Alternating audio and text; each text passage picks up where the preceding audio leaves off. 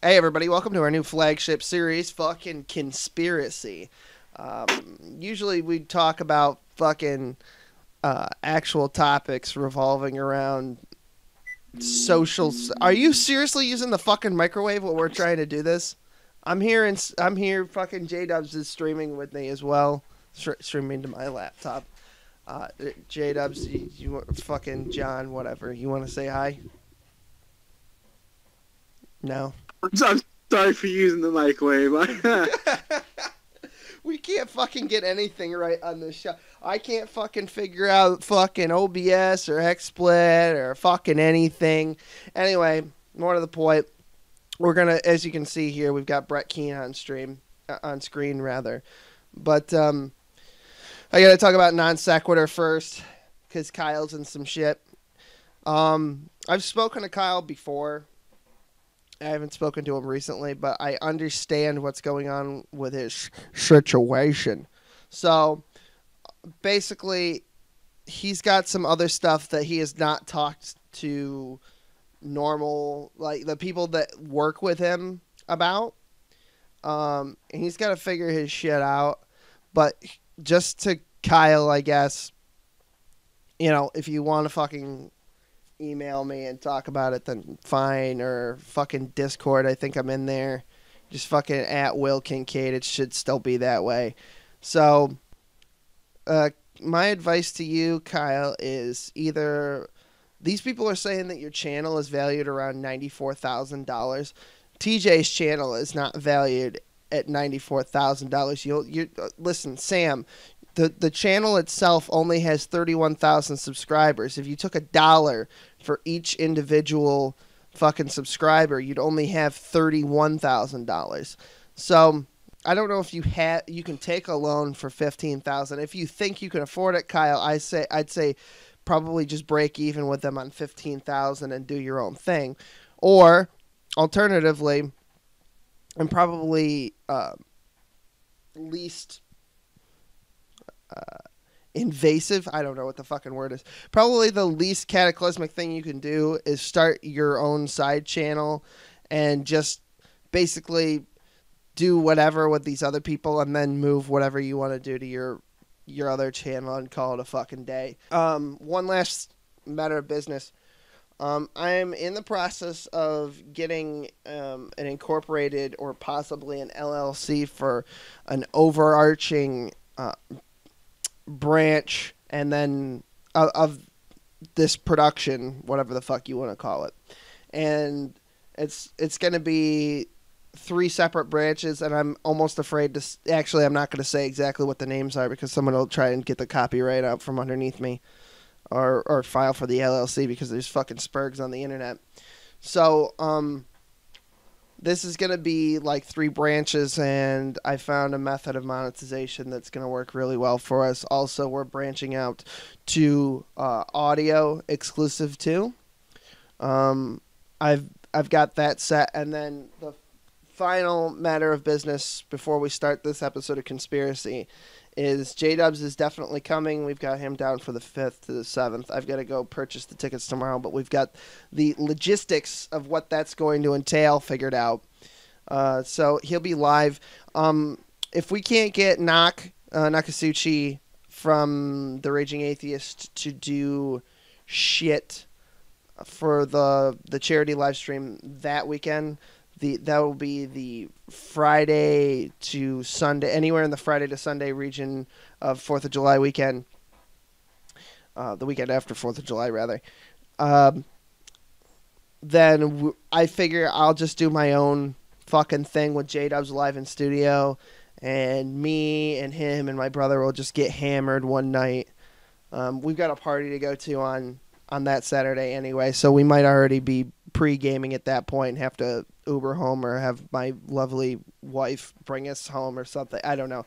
It's going to be a disaster, but nonetheless, well, okay, so now that fucking bullshit's out of the way, we are kind of skipping around, but at 2 minutes and 51 seconds, Brett says he's seen this show called Vipers, which has 2 I think he says black guys who go into this fucking virtual reality video game, and one becomes an Asian male and one becomes an Asian female, and they fuck each other. They end up falling in love throughout the show. So do they? So have you seen the show? Did they fall in love, or do they fall in love as their alter egos in the game? Brett made it seem like they fell in love with the characters through the game. Right. I didn't know if it, but went into the game. What's the fuck? Okay, so I think later in this video, and I'll have to search around, and if it's wrong, I'll correct it. But he asked if it's a sin to in virtual reality. Because they had wives and a family and stuff. I think I don't know the Torah that well yet, but I think, and you can correct me if I'm wrong. Lust in your heart is equivalent to the same sin as adultery, right?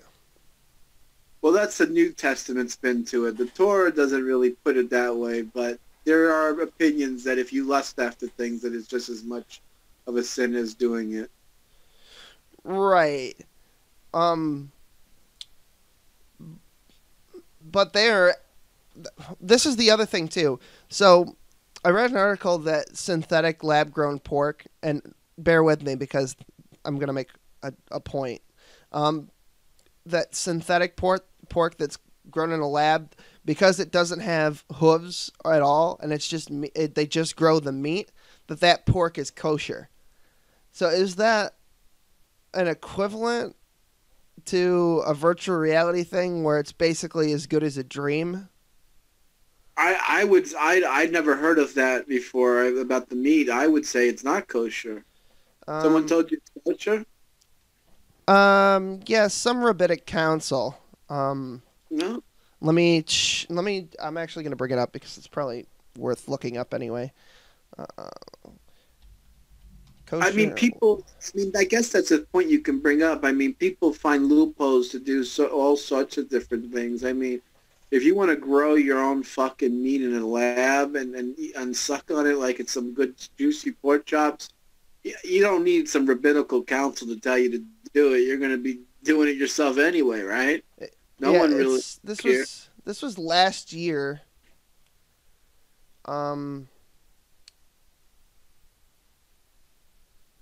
it's even worse than I thought. It's cloned pig. Well, you wouldn't be able to eat it because it's pig. You can't eat anything that's derived from pork. Yuval Sherlow says apparently they're a prominent Orthodox rabbi. I've never fucking heard of him before. But, says cultured meat loses its animal identity and can be used to stave off hunger, prevent pollution, and avoid animal suffering. Oh, okay. So it's the title is misleading. So this is actually lab-grown pork. They just cloned the meat. To me, personally, like if I was a rabbi with a big black hat on, I would probably say it's not kosher simply because even though it's cloned, it's still pig. It's still pig flesh, no matter how you can fucking slice it.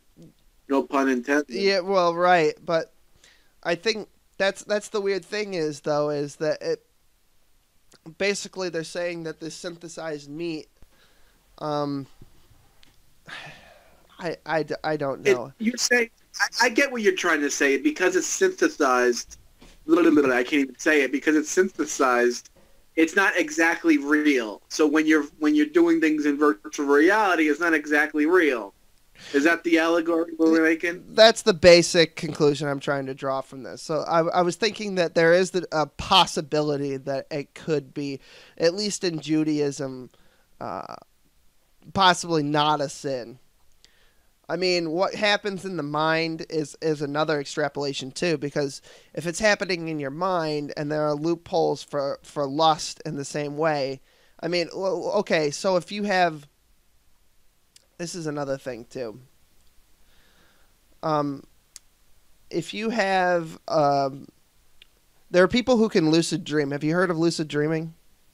Yeah, I know what lucid dreaming is, yeah. Yeah, basically, for everyone who doesn't know, you can, throughout the day, you can condition your mind to basically control your dreams to a greater or lesser extent, right?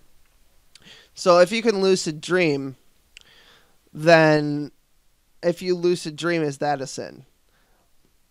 And as far as I know, the Torah says that dreams are like a gateway to I don't know how to put it.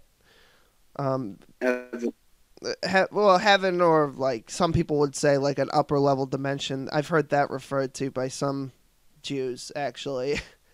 I've been watching a lot of shit on the internet too, so that's also probably my fault if I've misconstrued that, like an upper level of consciousness or something like that. So ordinarily that would be out of your control, but is a sin when it is in your control. That's another issue. I mean, I would say that it's up for debate, certainly. Virtual reality is coming at us a lot faster than we originally anticipated, because Nintendo came out with that fucking Virtual Boy thing. You remember that giant fucking headset that Nintendo came out with? That abomination. Yeah, the red and black. They started there, and there was like a prototype for a Star Fox game, and that was the only playable fucking thing on that console, I guess you would call it. And now we're up to like Sony View and like Oculus Rift, and now they've started using virtual reality environments to communicate with coma patients who they thought were completely unconscious, but as it turns out, through I don't know if it's MRI or MFRI or what the technology is that they're using to analyze the parts of the brain that associate with certain images and stuff like that, but they've basically mapped the brain out such that if you think about a thing, they can create an image on a screen replicating what you're thinking based on the data that they've got. And they've combined that technology with this coma patient stuff to basically start the groundwork for what Elon Musk is calling, I think, Neuralink. I think that's it. If not, I'm confusing that with the popular anime Sword Art Online, which basically uses the same premise, wherein you put some device on your fucking head and it brings you into a virtual reality environment, and you're basically inside. All of your senses are replicated, and I think in the beginning part of that series, pain is dulled, so it's more like a video game and less like real life, but the pleasurable experiences are set at normal, like default levels like they would be in real life. So that technology is actually coming at us faster, and Elon Musk has actually put, I think, a few million, or maybe it's $1 billion. It's probably closer to $1 billion with his fucking bankroll, but this is gonna be a question that people, Jews and Christians, and to a lesser extent Muslims, because Muslims think everything's an abomination, that people of faith are going to have to actually think of. So it's not an unwarranted question either. It was sort of interesting to think about. That statement about Muslims were abomination. You should be beheaded. Oh, fuck.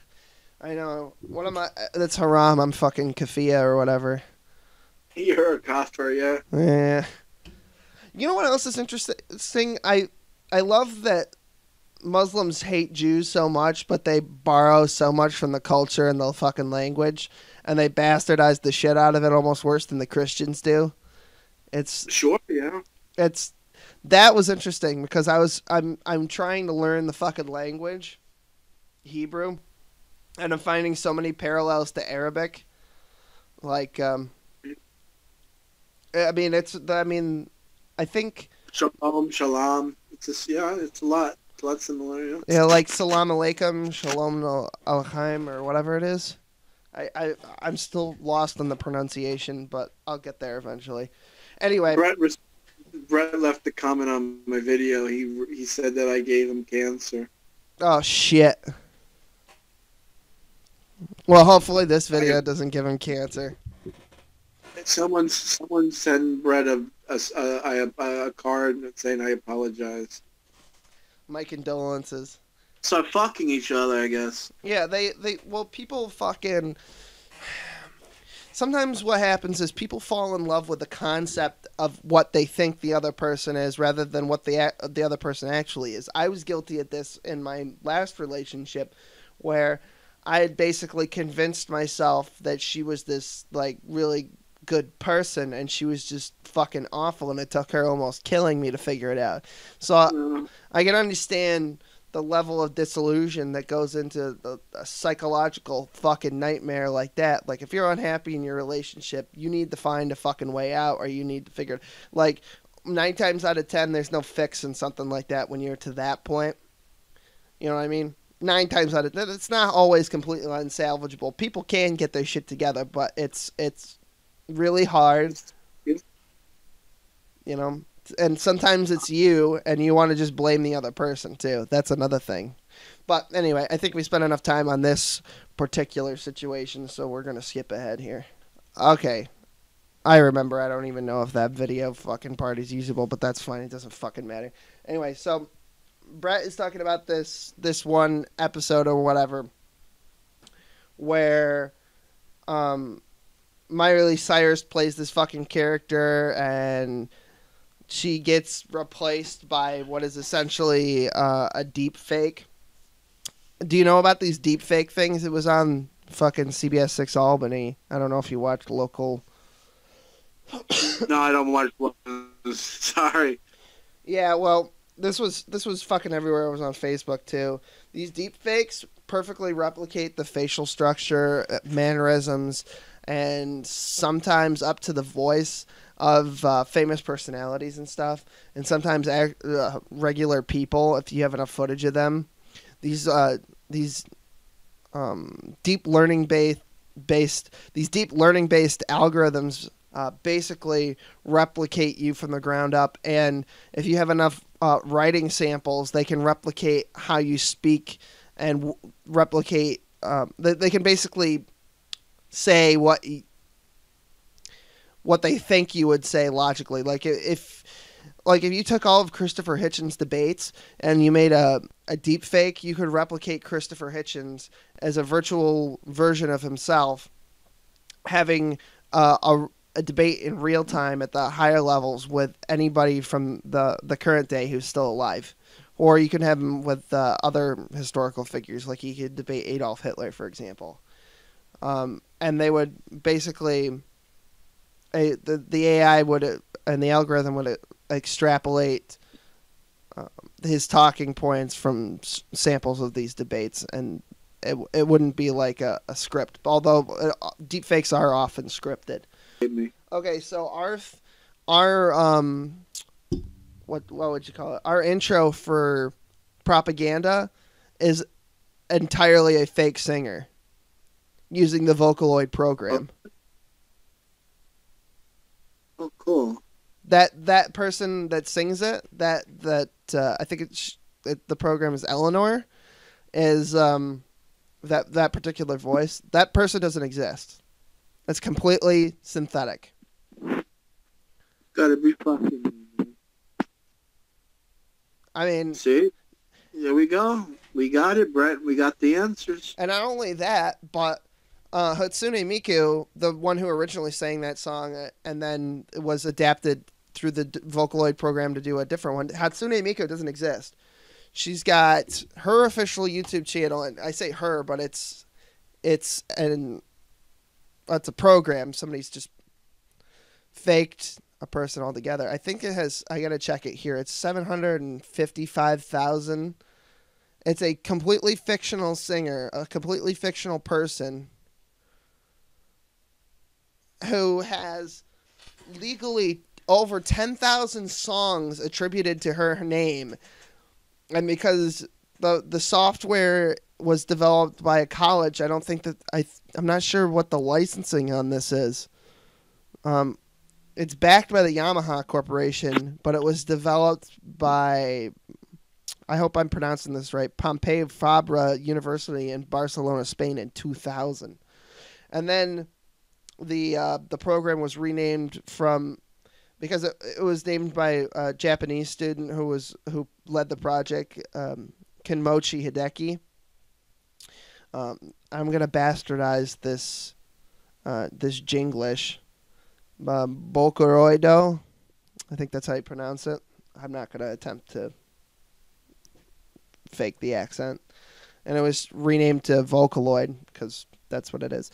And all this program does, this Vocaloid program, is it synthesizes instruments and voices. And then Yamaha paired it with a hologram program. And I got to get the date here. World is Mine Project Diva Live. Hatsune Miku. This was August 12th, 2012. Created a completely fake hologram of a girl singing a song that doesn't exist. There's no singer that's backing it. In the original version of this song, through the Vocaloid project, it was completely synthesized up to the instruments, but they used a live band because it was a live event to perform the music for the song, with the exception of the vocals. So, there you go. How replaceable are we? Extremely. To the point where programs can basically create songs that become worldwide sensations. So much so that if you attribute... She has over 1 trillion views on every video that's been attributed to her using the Hatsune Miku voice profile. So she technically doesn't exist, and she might be the most viewed, most listened to artist on the planet, and she doesn't exist. So there you fucking go. J-Dubs, did I fucking lose you, bud? No, my mind's fucking blown, man. Are you being facetious, sir? No, man, you're dropping fucking crazy shit, man. I don't know half the shit you're talking about. Did I blow your mind when I told you that the theme song wasn't sang by an actual person? No, I didn't know they could make fucking fake shit, make fake music. I didn't know. It sounds pretty alright, though, right? It sounds alright. They're going to start making YouTube videos of me. I'm going to just quit YouTube and just have some fucking robot make videos that I do. And no one will ever know. There are fucking news networks that do that now, too. They use the deepfake program, and they've just completely replaced their host and bought out the rights to their personage. Alright, ladies and gentlemen, I got a fucking future. They're going to make me a fucking $1 million YouTube channel with a robot. Yeah, they might make you say something that makes sense, too. I'll go retire with my beautiful Brazilian wife and have a fucking wonderful time. Okay, so we got 7 minutes left. We got something. I don't know. I only remember those two things. There's a third thing in here. Kincaid in mind, you know that, right? He's gonna say it's fucking boring shit. I know he is. Hold on, I gotta pause it. I'll clip this part out. All right, so I think I found the place where Brett is talking about shit. I'm gonna slow it down a little bit. I'm just gonna set it normal for this one because I needed to speed around to find this fucking thing. I must have watched this video probably, I don't know, 6 times now. J-Dubs, if he'd listened to this, would probably be the 10th or 11th time. So, and I think this video's got 122 views, so that's where that number comes from. Half of them were me and fucking J-Dubs trying to get our points straight. Oh, boy. Alright, let's see. Video games influence people. Can pornography change how you look at sex? Can video games influence people? Yeah, a little bit. I mean, they fucking, some people say, yo, fucking video games, violence, killing people. But that doesn't seem to be the case since there was probably more violence before video games. But some people are retarded. They get addicted to things. They have a hard time separating reality from fantasy. These people often have other psychological problems. It's not normal fucking people. When we get to fucking virtual reality, that's going to be a fucking trip to figure all that out. Whether we're just going to live in a Matrix situation, or if we're just going to, or we're going to split up the time, or we're going to, put some limitations on it. But, so, your second thing is, does pornography change our relationships? Yeah.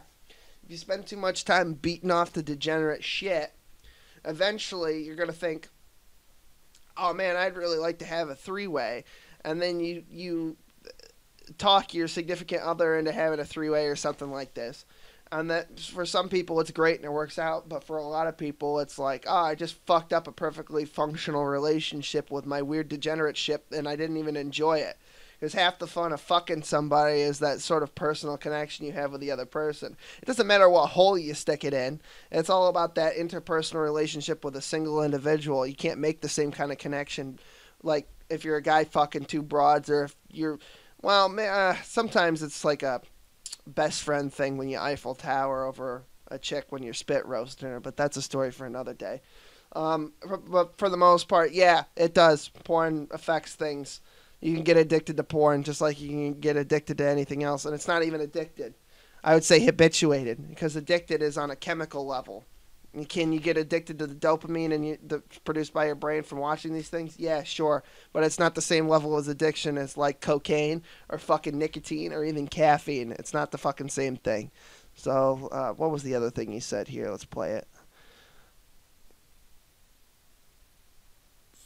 I believe that since we're designed beings in the image of God, I believe that when we go to sleep at night, and in the book of Job it talks about this, our subconscious this is what we were talking about earlier with the book of Job.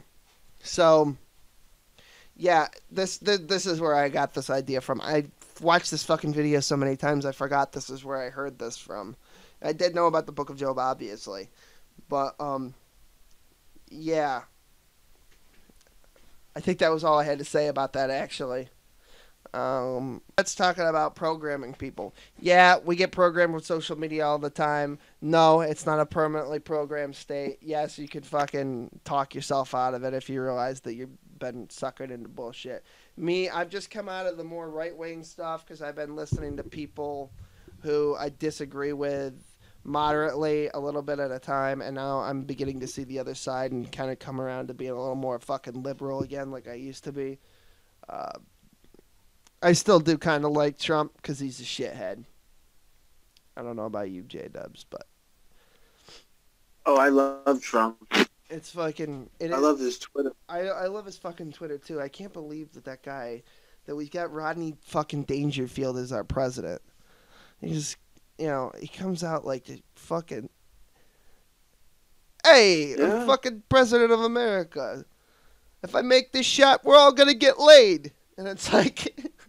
That guy is our fucking president. It's fucking amazing. But also, like, he's, like, talking about doing more fucking shitty gun ban type stuff with this fucking, the silencer, which isn't even a fucking silencer. It's a suppressor. It's not just for silence, it's accuracy. And it trades accuracy and reduction of sound for the amount of distance that the bullet can travel, because it's a percussive suppressant.